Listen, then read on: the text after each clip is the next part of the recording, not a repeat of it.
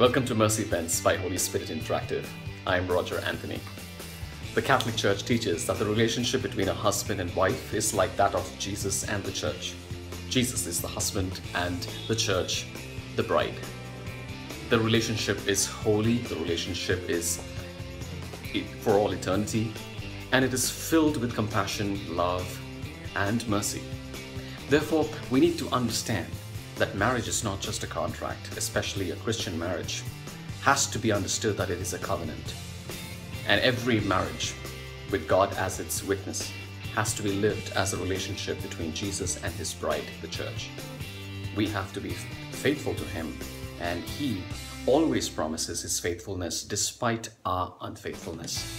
Therefore, in the marriage, it is very essential to be merciful to one another.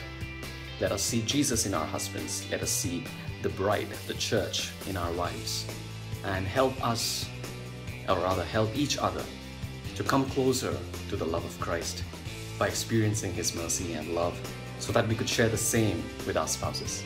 It is very essential that a marriage does not just survive. A marriage should be lively, and that can happen only with God's love and his mercy. God bless you all.